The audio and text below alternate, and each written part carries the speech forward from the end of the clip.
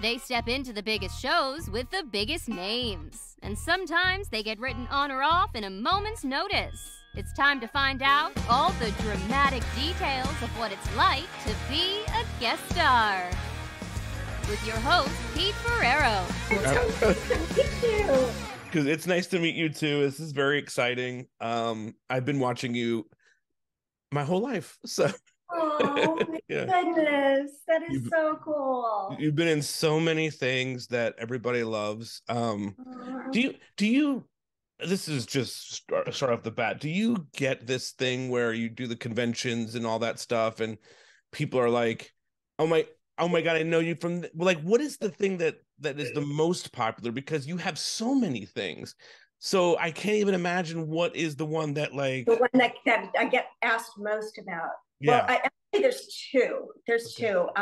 The first one, of course, is Ghostbusters. Of course. That's like a given. And right. Then the second one is the Brady Bunch. I mean, I never really get asked about Charles in Charge too often. I mean, they all remember me from it, but I mostly get asked about those too. Isn't that funny? It is interesting, and I can't wait to ask you about the Brady Bunch. But all right, let's start here. How did you get into acting? God, this is the funniest story because I was just a really shy kid, and my neighbor, I used to walk her dog, and she was a casting director, and I'm just like 13 or 14 years old, and she said to my mom one day, she said, Jennifer's such a nice girl, but she doesn't talk. Where were you, by the way? Where is this? Where is this? This was when we had first moved to California. You're in California. This is LA. Yeah. Okay. Yeah. So I lived in the Midwest and on the East Coast. And after my dad passed away, I was 12 and we moved to California. And so I was walking this neighbor's dog and she said, we have got to do something about Jennifer. She doesn't talk. I think she's so sweet, whatever. So my mom said, well, Ruth thinks you should go in this acting class. And that's an idea. Here's someone who doesn't talk. Let's throw her into it. Let's throw her on screen. Right. Yeah. And I went, okay. I think because, I grew up, I had a kind of funny, I did not have the most tragic childhood other people I'm sure have had, but I had a pretty crazy childhood. So my escape was always television and movies. And so the thought of, oh, well, that might be kind of fun. Well, I'll go and I'm just going to watch everybody. I don't know if I'm going to really do it. So I went to the class and the teacher just makes you get right up there. And she got me up there on camera and I'm like, oh my God. And I went back and I started just taking classes. And when I was 17, a casting director came to talk to the class about acting and what the business was like. And he watched my scene and he brought me in on a soap opera. And that's how I got started. It's kind of like the reluctant actress.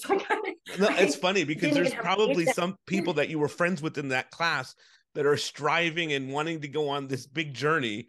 And and some who have, and oh, really? Like, yeah, like Kevin Nealon, the comedian, he was in class with me and I loved Kevin. But yeah, there were other kids in class that, went on to do soaps and things like that. So how old are you when you do the soap? How old were you when it was Another World that you did? I was 18, 19. And like, what is that to walk into that universe? It's like so intimidating. I'm still a newbie. I had done one little low budget horror movie called To All a Good Night. And I never thought anybody'd see that thing, and so this was my first big job. And here I am working with all these, veteran actors and,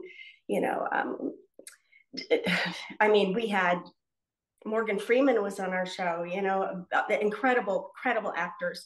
And I just felt like it was almost like my college, so yeah. I just tried to, keep up and watch and learn and, do the best. Did you learn a lot on Another World? Do you feel that you learned acting through the soap in a way? I do. I do think the soaps definitely, they're very difficult to do. I don't care what anybody says. It's Oh, I not imagine it's live. It's in a way, right? It's not live, but it's you need to know it, right? and every day is an hour show. So, Mm. you work hard. And I did learn a lot. I learned how to listen. I learned, timing. I learned lots of things for the actors on that show. And I'm very blessed I had that experience. Yeah, So, totally. And so you're going from show to show. What is your life like in that time period to get roles and whatnot? well, it's just a lot of auditioning. I was very lucky because I kept very busy for many years that I wasn't out of work for too long in between. But when I worked. I'd always have a part-time job Well, because I just never trusted. I was going to ask you about that. Like, a lot of people that I talk to, it's so interesting. They're in huge projects, but as they're doing the project, they assume they're never going to work. They're never going to work again, and they will never have another job again. So, Yeah. did you experience some of that as you were working? Yes. Every time a show ended, and it's very hard when a show ends and you become a family, and that has become your little unit.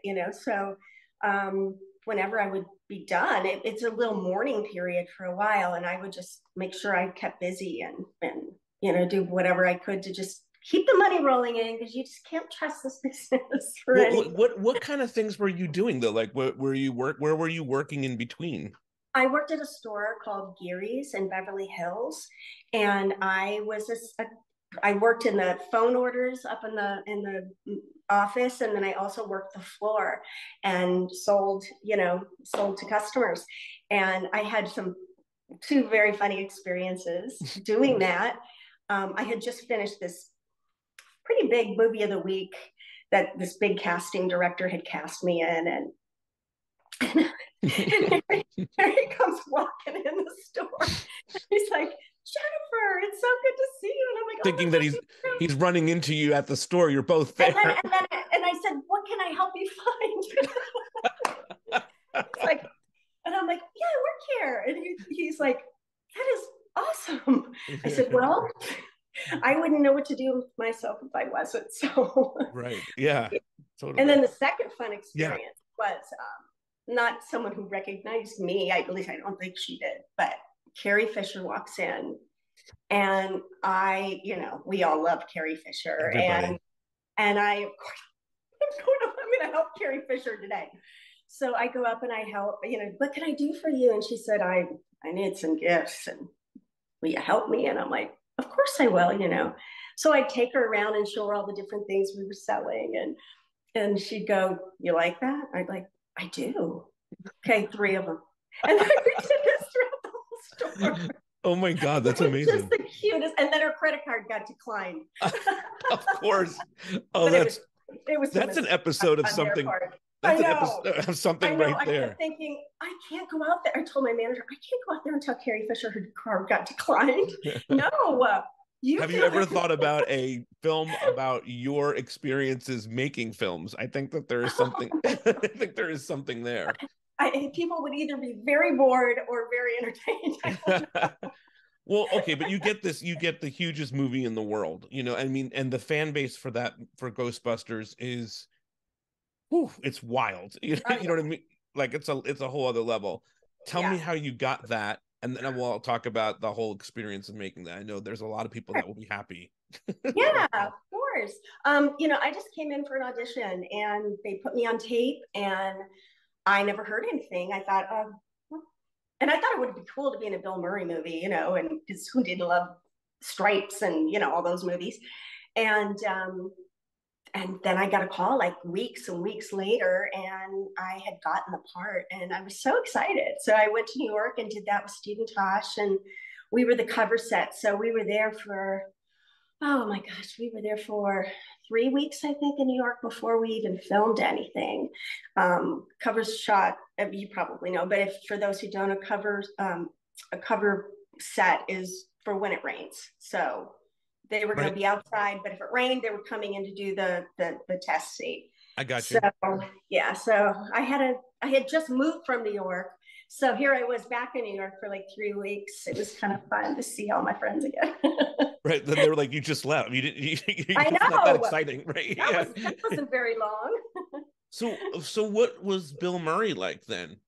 Oh, he's so fun. He's just a lot of fun to be around. I spent a great day with him, and Stephen and I, and we just laughed, and it was awesome. I got to say, I was so sad when it was over. It was Yeah. just such a fun experience to be in the same room with all of these geniuses, and they were very, very helpful and fun to work with.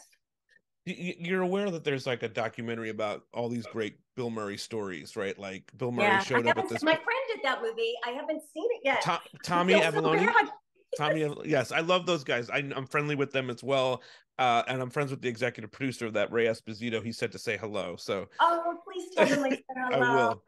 will. But so, did you have anything like that? Any like interesting, quirky Bill Murray things that he Oh, did? oh yeah, oh yeah. Yeah. So so I'm doing Charles in Charge, and I get a call that um I come into work one day, and I hadn't worked the day before, and they're like, Bill Murray was here. I'm like, what? Because he was looking for you. Like, why? What? Oh my God. So my agent calls me and she goes, Bill Murray's been calling about you. And I said, okay, why? And she goes, he doesn't like your headshots. And I'm like, okay, what do you want me to do? And she goes, nothing. I love your headshots. I said, okay, that's all he wanted. And she goes, well, no, I think he wants to see you, to go out to dinner with you. And I did. I went out to dinner with just dinner. Right. But we're Well, I have to ask, Yeah. yeah, all innocent. But we went out and we're at this restaurant down in downtown LA, and I think it was Philippe's, and he was singing opera to the whole restaurant, and then he says, Jen, Grand Central's right, or Union Station's right across the street. Let's go look at the trains. And I'm like, okay.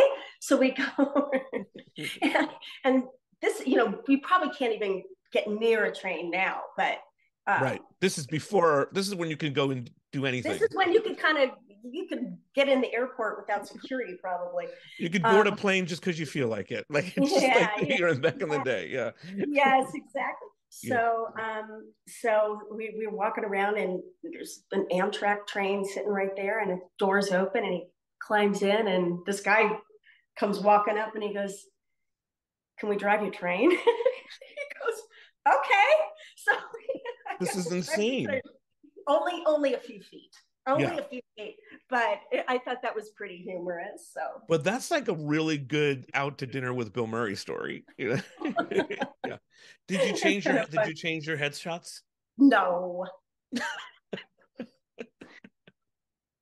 But you know what's fascinating about that is Charles in Charge, it was years later. It was not like I did Ghostbusters, and I did Ghostbusters, and then I did the pilot for Charles in Charge, and then the movie came out, and then the series started filming. I got you. Do you know what I mean? There was a little downtime from when I did Ghostbusters till it came out, and I had done the pilot, and then Charles and Charles. Yeah. Yeah. And I wasn't supposed to be a series regular on that. I was just a guest spot for the pilot, but you're so good. Well, they were so sweet to me. I'm sorry. And I was so flattered. You're so amazing that you have to be a regular on everything that you do. Oh my gosh. Thank you. Sorry, that's just my thing. I have to tell you these things. Well, thank you. Thank you. I saw an interview you did on the Merv Griffin show. Have you seen that in a long time? I get thrown that at me every once in a while. Well, that was some awkward sauce. Like, I mean, you talk about before, you were kind of quiet, and so it's probably easy for you to be an actor in a way, like you can become something. But when you go on the Merv Griffin show, you have to be you, right? So was that an intimidating process for you to go on a show like that? It was the first.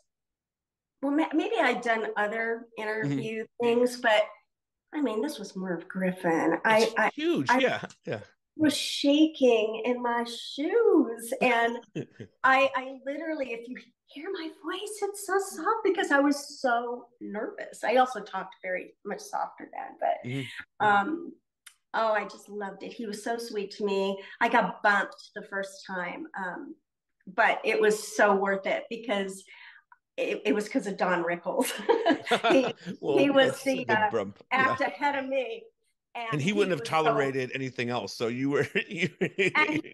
But he totally was so hilarious that, you know how that goes, and they keep him on. And yes, Jennifer, we're going to have you back. And I'm like, okay, it's fine.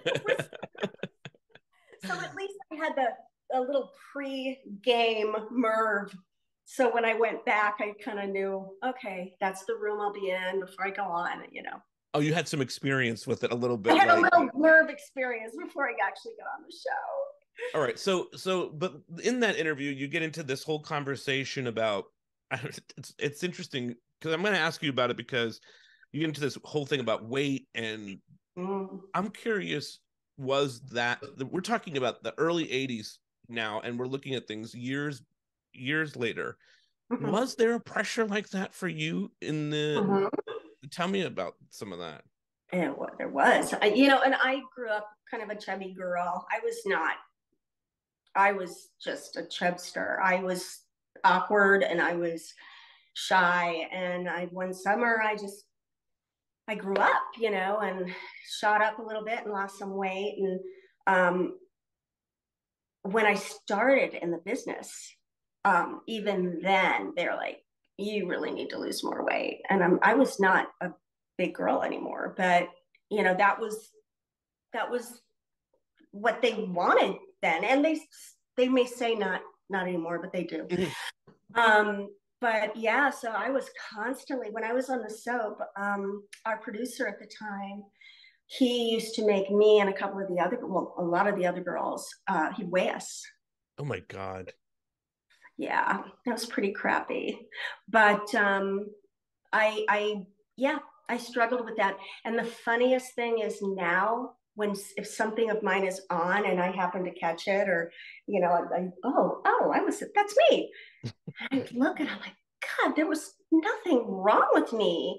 I look like a normal human being. And I just, that was probably one of the biggest things I disliked about, that was probably the most uncomfortable thing for me in my career, is because I have a,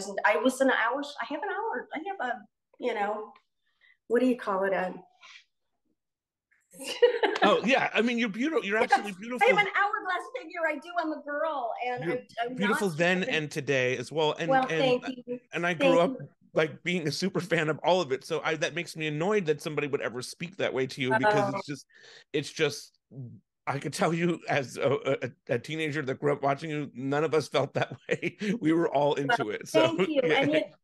But you know what? It really taught me a lesson, and that lesson was, I knew I was fine then, and I didn't trust it. You know what I mean? I didn't fight for myself, and I just went, you know what? You fight for yourself. You got to stand up for yourself and say, this is who I am. And if you want a size 0 person, well, you're not going to get it here. So, you know. But that must have been difficult and hard to get to. You know, we're talking about this a long time ago, you know. It is hard, and it's hard to be judged all the time, but you know, you have to have a thick skin, and it's not that it's not going to hurt you, but you have to learn how to let things roll off you, and that is a hard thing to place to get to. It's interesting because I bring it up because it's like, you know, when you watch that interview, you're so nervous, and the thing that you talk about is this thing that the most painful. Yeah. You know, and we're here. Merv Griffin is doing his best to sort of like talk about it with you, but yeah. Well, I started talking about this at that, you know, after the soap, because I was really tired. I just didn't want anyone else to feel like I did, and so I brought it up. And I'm, you know, I'm like most people in the world, you know. You were friendly, I'm sure, in the 80s with other actresses of the time. Was it talked about amongst you guys, like especially that weighing situation at the no, because they were all freaking counting zeros, Peter. Fair enough. Yeah, they didn't care. Yeah. Well, they couldn't relate, and for me, for a part of that time, it was embarrassing, Mm-hmm. Yeah, people think you're fat. Well, I mean, or at least that's your like this small group's perception of that, whether that's true. Yeah. So after you do Ghostbusters, how does your life change? Because I think it's interesting to go from being someone who's working on a soap and a couple of things and The Fall Guy and all those kinds of pieces, which are really great, amazing stuff, but then you get catapulted sort of in this movie that becomes iconic, and you have a bunch of those, so that's what we'll get to. But the first one is Ghostbusters. How did that change your life? Well, I think it opened a few doors for me because people wanted to meet me, as far as acting or being cast and things, and I did, I'm sure that brought me in a few doors. I honestly did not notice a big thing then. It's more. I mean, are you getting recognized? Like the store that you worked at, you can't probably work out anymore. I mean, you're the, you were in Ghostbusters. Like, no, I worked there after. You worked there after Ghostbusters. That's pretty amazing. Oh yeah. I worked until 1993, 94. That is so amazing. Yeah. Meanwhile, I'm like, how can I meet her? just go to the store. Yeah. All right. But did it change? Did you get recognized more when you started going to places? And yeah, I mean, yes, I definitely, when I was on the soap and Another World, Ghostbusters, Charles in Charge. Sure, I got a lot of recognition from that. And people would recognize me, but it's really been since the internet. Like after I kind of retired to have my children. And then I had to go on the internet because my kids were, and I'm like, well, you're not going on without me. So, and then all of a sudden I'm like, who are these people that want to friend me on this Facebook thing? They all love you. Yeah. But I had no idea. And I don't think a lot of people that maybe had left the business, until the internet blew up, right? That you think anyone remembers you, I can't even imagine that you feel that way, but I understand that you do. You know what I mean? Well, I moved too a lot. I left California and went to Idaho and Oregon.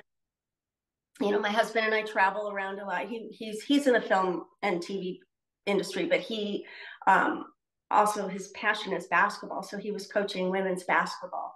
So we kind of left Hollywood so he could coach, and I was a coach's wife. And so we've had a really normal, crazy life outside of that business. Did your husband know you from any of these movies? Oh. He just ran into you, or however you guys met. Yeah.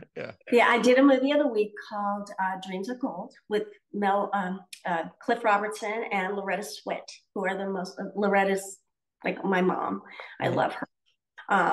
And I met Todd on that movie, and that's history. 1986, and we're still. Oh, that's amazing. Yeah, that's really cool. Yeah. Okay, so let's talk about. I want to talk about the Brady Bunch because there's a lot of other things I want to talk about that's before that, but this is important because how do you? Okay, you get this part. Tell me how you got Cindy Brady. I mean, and it's a big iconic role to walk into. So I guess the actress, Susan Olsen, I think, right? Yes. Yeah. She was not agreeing to go back to it. What is your involvement? How do you find out? Walk me through your life. Yeah. Okay.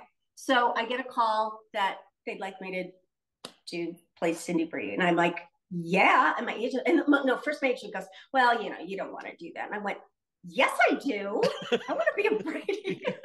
He's not knowing what my childhood was like. Right. Yeah. So to be a Brady was like, are you kidding me? Yes. So I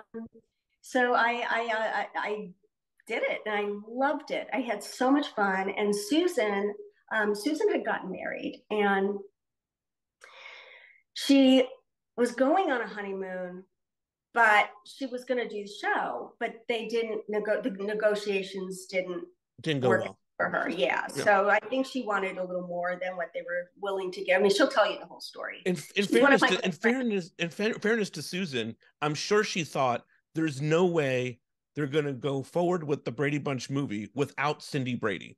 Well, you would think that would have been.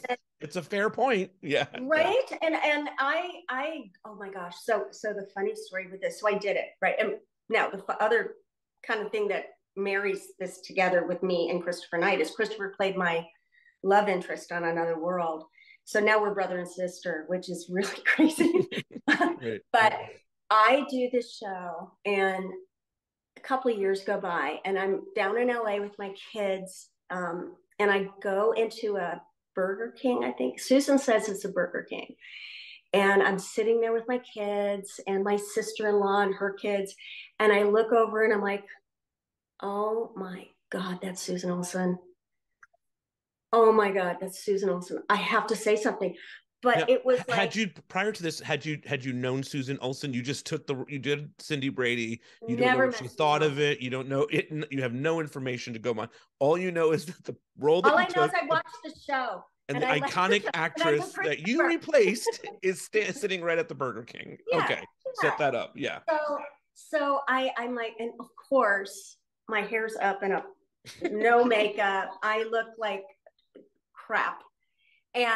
But I'm like, I have to say, I may never run into this girl again. I have to say something.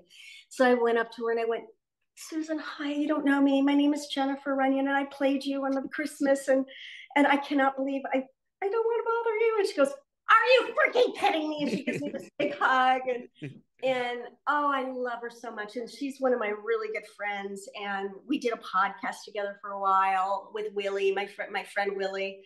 And I just love her. She's a great, great person. That's so fascinating to have that happen and become friends with a very iconic role.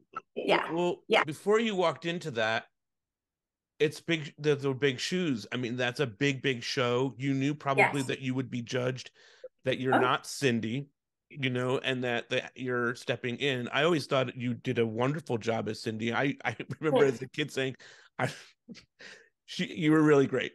Not better than, but I thought it was amazing to see. There's nobody else that could have probably done that. Oh, well, but what was that like for you to walk into that? Oh my gosh, that was so surreal and so cool. And I loved them all. And they treated me so well and welcomed me. And, I just had the best time. I mean, what a fun, can you imagine? I walk on set and here I am in the living room. I'm in the Brady living room and there's Mom and Ted Brady and there's Alice. And I'm like, and here's me. You are in your favorite TV show, or maybe one of your favorite. Oh, yes. You know what I mean? You are standing in one of your favorite television shows. That had to be surreal for you. It was crazy good. Crazy. Yeah. And I love that I did it. Did you put any pressure on yourself about being Cindy, or did you just go in and just do it? No. Yeah. I kept thinking, okay, you're just going to be Christmas Cindy. That's it. You're Christmas Cindy. And that's what Susan calls me. She calls me Christmas Cindy. I'm not a fake. That's a great name. Yeah. That's really awesome. Yeah. I'm Christmas Cindy. Yeah. But no, I didn't, because what could I do? I mean, I just thought, just have fun, and I did. I had a great time. That's amazing. And all the other, was it at the point where you were like, I'm doing this with Bobby Brady and like, I don't it must be, I don't understand. It's really weird. It's really weird, especially when you've grown up watching a TV show your whole life and that was your escape. I always dreamed to have a family, like that. The Brady Bunch. Yeah. Okay. So Charles in Charge is iconic. Another big thing that you did. Tell me about walking into that role. I mean, and like that show now, there's a lot of drama with that show all these years later. Scott Baio's. Where are you on all of that, and what was that experience like for you being on that show? Well, doing the show, I'd never done a sitcom before. I loved comedy. I think that's my favorite genre. And Scott and Willie were just so terrific for me. They helped me so much. I learned a lot with timing and, pacing with comedy, and it was just a great experience. And it's just unfortunate. It's unfortunate that all of this happened. And I don't know anything because I wasn't on that set. I was on it for 2 episodes when they brought me back, but I didn't. How would you know or know what someone else's experience would be? Yeah, I wasn't close to the girls, because they were a lot younger than me. But it's just unfortunate. And I don't know anything, and right, so everybody has their own sort of version of what happened to them. Yeah, I just don't know. I don't know. I don't even know a story. Right. Right. I know what you mean. Yeah. And Willie's my best friend, and he was there, but he doesn't even. He's like, look, I don't know. They didn't. Right. I mean, and there's no way to know. The only people that know are the 2 people that right. and so that's right. Yeah. I just think it's sad. The whole thing is sad. Well, it's sad because it's an iconic show that we all grew up with, and you would want sort of like the legacy of that to stand on its own and be able to just talk about, remember Charles in Charge? Oh my God, this was so great. That was so great. But now it's sort of like marred in some sort of controversy, and you don't even know if it should be, right? Because it's yeah, it's sad. It just well, I'm going to ask you about 90210. I do a podcast about that as well. And so you come on to Beverly Hills 90210, and so you were just talking about the girls on Charles in Charge, and this is another show you walk into this show and it's iconic and huge and big. What was that like for you, and what were the girls like on that show? That's a funny question. Yeah. I didn't work with any of the girls. But I met them all, and they were all super cool to me. I had so much fun with Ian. He's a great guy. I mean, it was a fun shoot. It's really always awkward and uncomfortable to walk on a set that they've been on for a number of years, and you're just a guest spot for that, because it's a family, it's a unit, and sometimes when you come on as a guest, you might not feel all the love or the warmth, but they were terrific to me. And I had a really good time on that show. I had a lot of fun. Do you get recognized? Do people bring that up to you a whole bunch too? Because you play this sort of, yes. I don't even know what to call her, but they hated me. They did hate you. It's not a likable character. No, it's kind of a witch. With a capital B. I mean, not going to say the word thank you. Yes. But was it fun to play something like that? Loved it. Yeah. Loved it. I never got too many bad girl roles, so that was one of them for sure. Yeah. Well, what about Luke Perry? Did you get any time with Luke at all during that? And an angel from God. Mm-hmm. Yeah. And Jason, they're all delicious. They're just they're just really good human beings. I mean, that's the experience I had. I loved them all. And I thought my favorite of the girls, I mean, they were all very super nice to me, but Tori Spelling is just about the sweetest person. I just love her. I agree with that. Yeah. Well, the girls you said you didn't really talk to the girls on Charles in Charge. What was your experience like with them? Like I said, I literally never had any scenes with them, but one scene I had is when I enter into the house. I don't know what the last name of this new family was, but so when you're off set behind the door, and Nicole and I were back there, and she hadn't really said anything. She's a kid. I mean, she was pretty young, but I have to say, I've never seen anybody more beautiful. And she was pretty shy, or I don't know, she wasn't really talking to me. And I just finally went, I just have to tell you something. And she goes, what? And I said, I've seen a lot of beautiful girls in this business, but you are absolutely stunning. and don't ever let anyone take advantage of you. You know, I just said something kind to her because she was young. I mean, she 13 or 14 or I don't even know. And she was like, and I thought, oh, you know, she just needs a little love or something. I don't know. And then after that, it was super sweet to me. And I mean, not that she wasn't before. She just wasn't talking to you. Yeah, exactly. Nice. I felt like maybe I'm the adult here. I need to break the ice. So it's interesting. So but it was true what I said. Oh, I believed you. I believe that you felt that way. And Shannon, I was walking down the hall and she was walking down and she goes, I love you on Charles in Charge. And I went, thank you. So that was it. That was like the only interaction, except Tori actually came and found me to welcome me, which I thought was super generous and kind. And you know, you wouldn't maybe expect that from her, but she is super sweet, and I've heard that so many times over and over that Tori was a welcoming person, and Luke as well would come to a guest star and say, hey, how are you? You know, welcome to our set, like welcome to our family in a way. Yes, it's lovely when you have that experience. It is. So what is it like sort of being on all these iconic shows and in this time period? Like, you must be, obviously they love you for the reason that you're so talented and so good in everything that you do. but like, you can be trusted in these parts to come onto 90210, to be in a Charles in Charge, right? Yeah, I really had so much fun in my whole run that I did, and I got to work with some amazing people. Jason Bateman, I did. I think it was called Hogan's Family. That's right, Valerie. I did. Yeah, it was Valerie, and then it was Hogan's Family, and I did an episode of that, and he was great. And so I always felt like, how blessed am I? I mean, how is this happening to me? I guess that's how I want to explain this, because I felt like I was constantly in another world, you know, like, oh, now I'm doing this.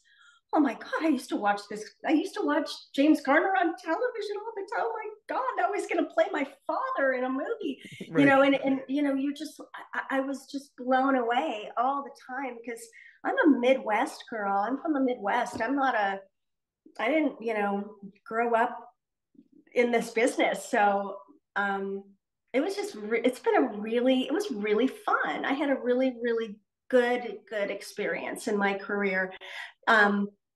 You know, there's always your little downfalls or your little, you know, like the weight thing was not a fun to deal with, but that was the worst thing that ever happened to me.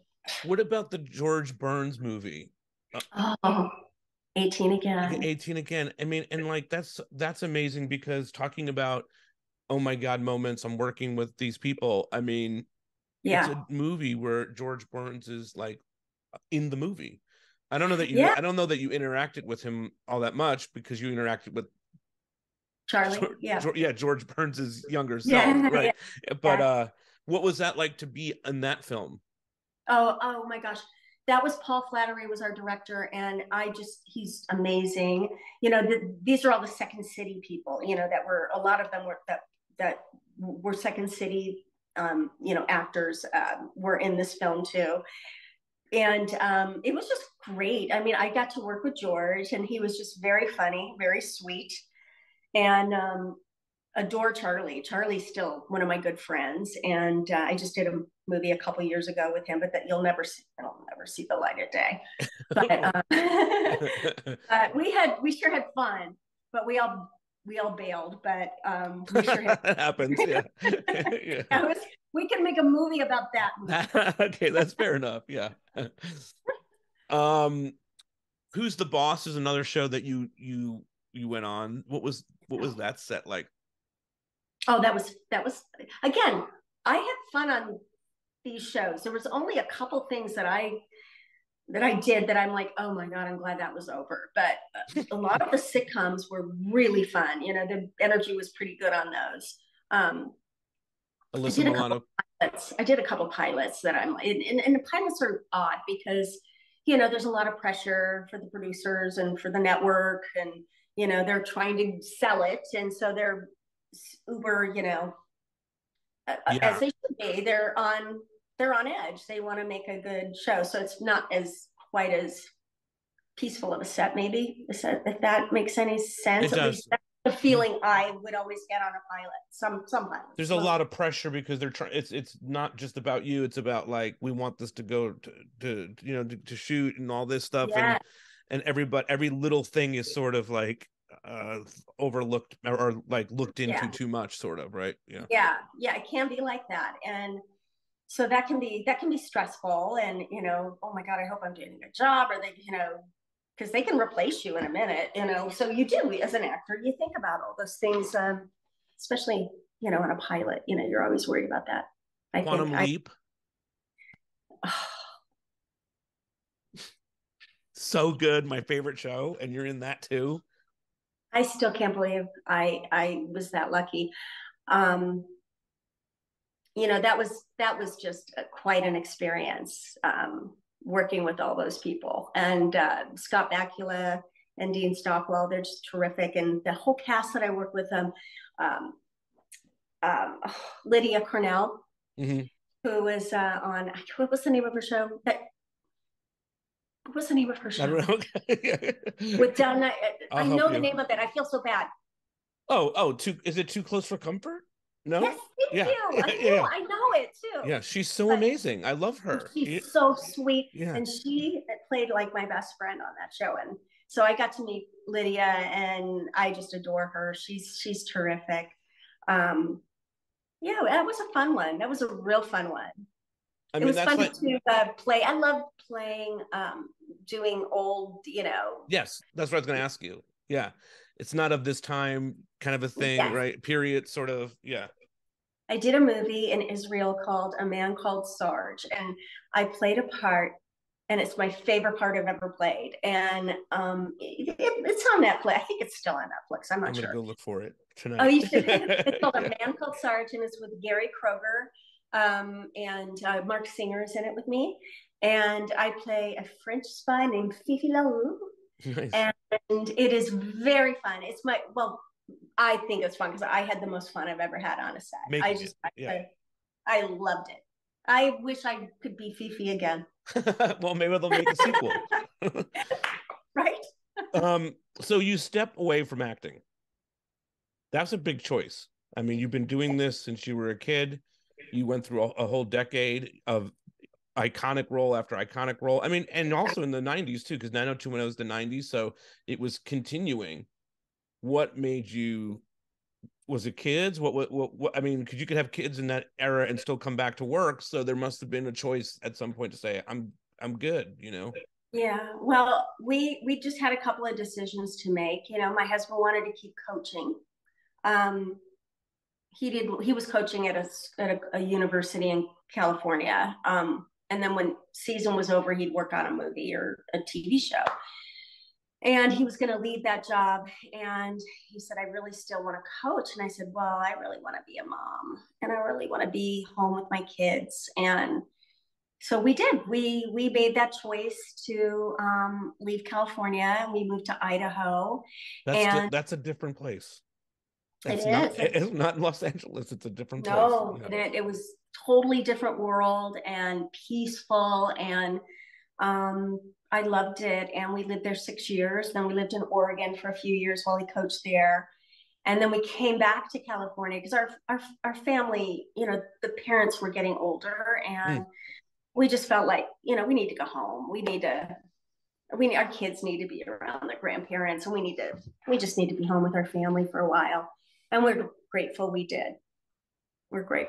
But it was so worth it. I mean, I loved being home with my kids. I'm fortunate that I could do that. And I'm, glad that happened because, they're good kids. What was the podcast that you and Susan Olsen were doing? I didn't see that anywhere. Oh, Susan Olsen, Willie Ames, and I did a podcast called Fluid. Okay. Oh, that sounds familiar. Yeah. Yeah. Mm-hmm. Yeah. So that was fun. Yeah, totally. And then, but you did come back to acting because I seen in IMDb that you've done some stuff, right? Yeah, I did a couple of little things for friends, and I'm not back, but But if my a friend said, "Hey, Jen, would you do this?" I'd be like, "Of course, I'd do that for you." So I've done that kind of thing where friends are doing a project and So I'll go in. what are you doing today besides mom and all that stuff? Like, what can people find you doing and talking about? Are you doing a podcast now, or No, yeah. no, not now. That was a Lily and lot. I That's a lot of podcast is a lot of work, you know. It Yeah. is. And Billy and I talk about it all the time. Like we should do another one because we loved doing a podcast together. We had so much fun. Yeah. But it's just a lot. It is. And Todd and I are retired now. And we're traveling and right now I'm getting ready to have a wedding here at my house. My son is getting married in June. So I've been busy with that kind of stuff. Okay. So there's no website to follow that. Usually you're plugging something. No, Yeah. There's no, yeah. no, Yeah. I have nothing to plug. That's amazing. Well, I just think the world of you. I think you've done so much great work, and so many people were so excited when I said I was interviewing you because they all shouted something out. You know what I mean? And it's always so different. Like you said, like Charles in Charge or Ghostbusters. Ghostbusters is the most popular, I think, but then the Cindy Brady thing and all of that stuff. So it's a testament to how incredible of an actor that you were, and thank you. that you were able to, just because it's not easy to be in, it's hard to be in one iconic thing, right? But to be in several of them, it's pretty awesome. Yes. And now I have a daughter who's an actress. And amazing. Yeah. Yes. Yeah. So she's down in LA. So that's like, okay. You gotta so you're reliving all this check good out and the good and the bad. You know what I mean? Yeah. Check out Bailey Corman. Okay. Keep an eye out for it. She'll probably be in something very soon, I imagine, right? Oh, she's been working. She's been working a lot, but ever since COVID, it's been hard. Of course. Well, she's got stuff on the back burner here, so hopefully I can't wait. Yeah.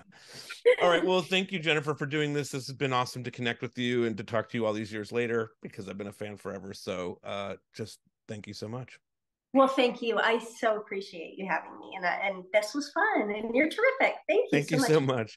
Have a good one. Thank you. Thank you. Bye. All right. Bye-bye.